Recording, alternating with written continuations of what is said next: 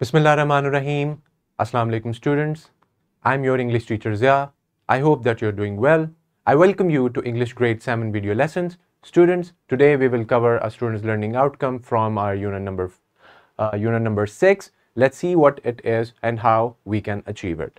So this is very first lecture of our unit number 6. This is about grammar, and our SLO says demonstrate the use of main and helping verbs, and those include primary auxiliary and modal auxiliary verbs in speech and writing.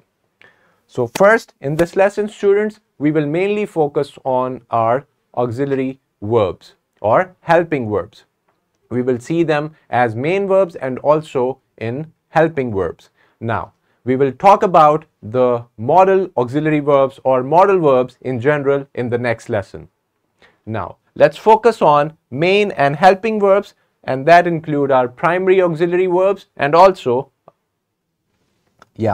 just this one, and we will talk about modal verbs in detail in the next lesson, but we will touch a little bit of that in this video lesson. So I hope that you are very much clear about today's students' learning outcome. Let's see how we can achieve it. This is your vertical linkage that links your SLO with the previous grade so that you have a very good understanding about it. Now, students, before we begin the lesson, let's brainstorm a little bit. Let's think about it. You need to recall what are verbs, you already know about them, and how do they function in the English language. So what are verbs? How can you define it, and why do you think it is important in our grammar? Think about it a moment so that we can move on. Yes, students, we use verbs to show action, and there are different kinds of verbs. There are different subcategories, so we need to learn them in order to work with the verbs correctly. Now, let's talk about primary auxiliary and modal auxiliary verbs. Let's see the difference between them. So there are three primary auxiliary verbs, and they are be, have, and do. And students, there are 10 common modal auxiliary verbs, and they are can, could, will, would, shall, should, may, might, must, and ought or ought to. Now, these are our modal verbs. They have a different function and a different purpose of using them in our verbs. So first, let's talk about the auxiliary verbs. They are also called helping verbs. They help in the sentence. They help the main verbs so that the message is very much understood. So, what are we talking about? We are talking about verbs, and we are diving into some little detail about these verbs in the form of helping verbs and also in the form of main verbs. Now, let's talk about auxiliaries and modal verbs over here.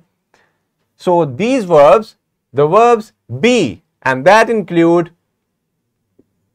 am, is, was, etc. Our main verb is be, and it has various forms and functions, have and do. When used with ordinary verbs to make tenses, passive forms, questions, and negatives.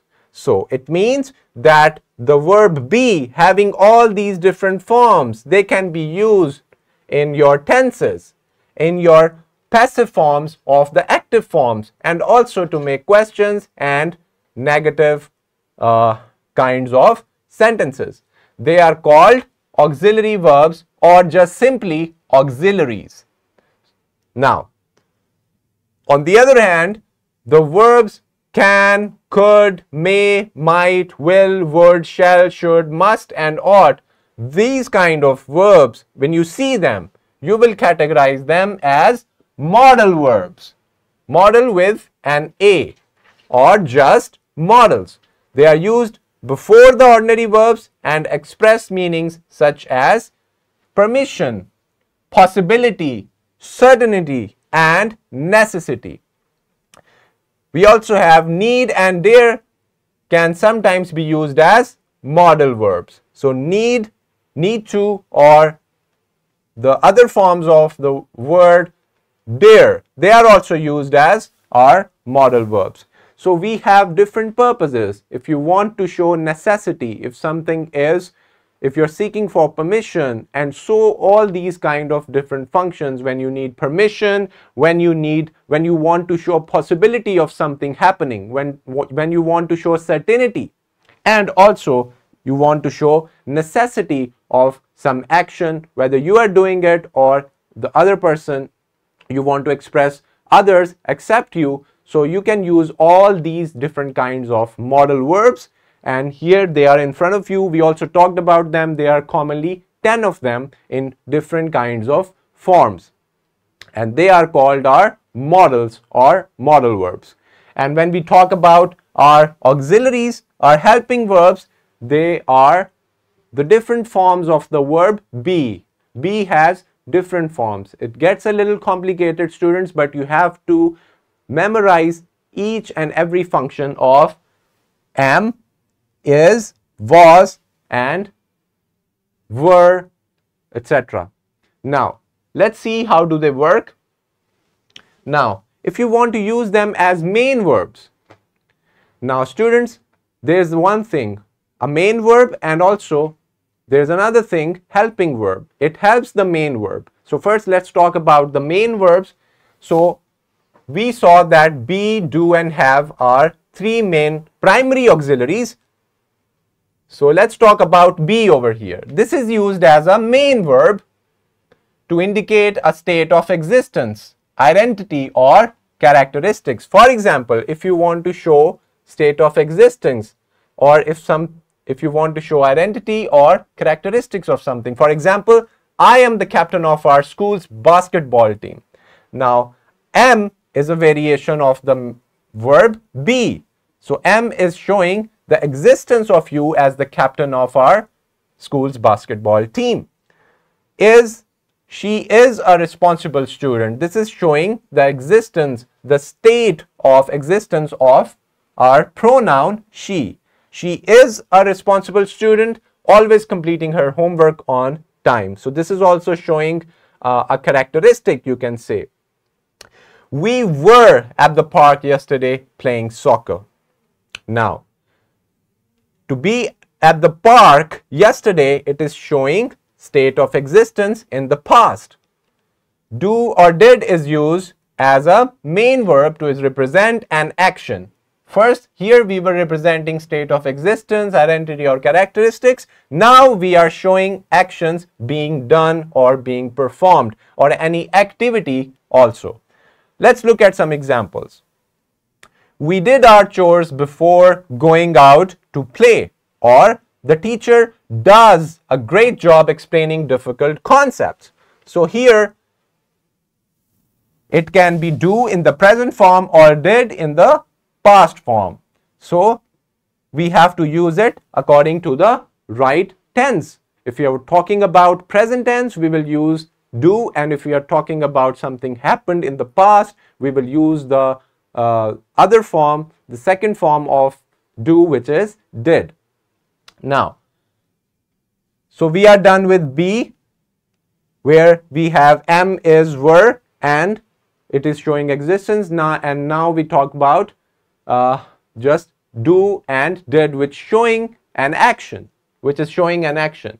Now let's talk about have. These are our three primary auxiliaries. We are talking about the last one, have. It is used as a main verb to indicate possession, ownership, or experience. So it means if you want to show possession, if you want to show that something belongs to something, or someone owns something, then you will be using the verb have. For example, my brother has a collection of books on his bookshelf. Here, this is our main verb. We are using has as a main verb. Why not have? Because we are talking about a singular pronoun. We have a math test tomorrow, so let's study together. Here, have is used for we, which is a plural pronoun. Do you have any hobbies or interests you enjoy? Again, when we want to show possession of you, or let's say you or I or we are using have. So you can see that even if it's a singular, if I'm talking about you, I'm addressing a single person, but still I'm using the other form of has, which is have. So with you and I'll use have, and with he, she, or any name, I'll use has. Now, till now we have talked about the forms of be in different variations when we are using it as the main verb. There's no helping verb included, but now we are going to talk about the same kind of verbs, the forms of be, but in the sense of a helping verb. This is just helping out the main verb. Let's see how it works. Now, be here as helping verb or auxiliary verb used as a helping verb to form continuous tenses. It can be a present continuous, past continuous, or future continuous. For example, she's studying for her exam. Now, we are showing existence, a state of being. That's why we used is, and this is our continuous tense. They were playing soccer yesterday. Again, we have a continuous form of tense, and we will be using were because we have they as a pronoun. So whenever we have the word they, the pronoun they, we will use were, not was. So you need to be careful about this. And next example is, we will be going to the movie tonight. Now, here will is used because, or will be because we are dealing with a continuous tense of, it could be a past, present, or future. So here you can see that the same verbs, the helping verbs, they are used just to help. The main verbs are playing, studying, and going, but we are using helping verbs that comes before the main verb. So you need to memorize this really well. Now, let's talk about another form, which is has, do, or had. They are used as helping verbs to form questions. If you want to form or ask questions, you will use these different variations. And you can also form negative sentences. And that includes words like not in the simple present and also simple past tense. For example, the bus doesn't arrive until 9 a.m. so we have to wait. Or why do we need to finish our homework before dinner? This is a question. We formed a question, so that's why we will use do. Now, finish is our main verb, but here this is our helping verb. Did you visit your grandparents during the holidays? Again, visiting is our main verb, but did is our helping verb because it is in the past form. Now, let's talk about have. It is used as helping verb to form perfect tenses. It could be present perfect, past perfect, or future perfect. So I hope that you're clear about the basics of tenses in order to understand this. For example, she has visited Paris twice in her life. The team had won all their previous matches before the final game, and by the end of the week, I will have completed all my assignments. So has, had, and have. These are showing you that this is in the form of a perfect tense. It could be in the past, in the future, and in the present. So these words has, had, have, they will be used in the perfect tenses. It could be of any type of tense. Now, students, I hope we are clear about this. We saw the forms of be in the sense of main verb when they are acting as a main verb, and also the same kind of verbs in different forms, and we saw them in the helping verb or auxiliary verbs or auxiliaries. So you can see that one verb can be used as a main verb and also an auxiliary or helping verb. And the helping verb, students, keep this in mind, they will come before the main verb. That's the right position and place of helping verbs. Now, here, after learning about these with different examples, you can go through that video, this video again. You can go to the previous slides and see that how the verb be is having different variations like was, is, am in the main verb, and how they are transformed when you want to make a question, when you want to show passiveness in your tenses, or when you want to use your negative sentences. Here you have an activity. Imagine that you were at the Olympics on the day when your favorite sports person won gold medals. Now write a paragraph describing the reaction of the crowd. What were people doing, thinking, and feeling? Now we are dealing with our verbs, but you will use main and helping verbs in your writing. This is your task. You have to show state of being, state of existence. If you want to show some characteristics, if you want to show some actions being performed or an activity, you can use all these different forms of be in order to do so, whether it's main verb or helping verb. This is your activity. You must do it and then consult your teacher for the right answers. Now, students, you can watch this simulation link right after you finish the video lesson. This will tell you more about using the auxiliaries, the main verbs, and also the auxiliaries, which we also call helping verbs. So this is a very important simulation. You need to watch it and take notes and write down the important things that you need to memorize. Now, here you can see this main and helping verb worksheet that is attached in the resources. You can get one and solve it after you have clearly understood all these concepts. Next, we have a homework for you where you will make and write 3 columns on a piece of paper, or you can create a table on a digital document or on the paper as well. Label the columns be, do, and have. If you remember, these are our primary auxiliaries. Think of interesting and imaginative sentences using be, do, and have as main verbs. Feel free to use different tenses like present, past, and future, and be creative with your ideas. Now that you have understood that how the main verbs and the helping verbs or auxiliaries work, you can create a very good table, a very good on the piece of paper. You can make different columns to show that how each verb works. So this is a very important homework. I hope that you do it on time and submit it to your teacher.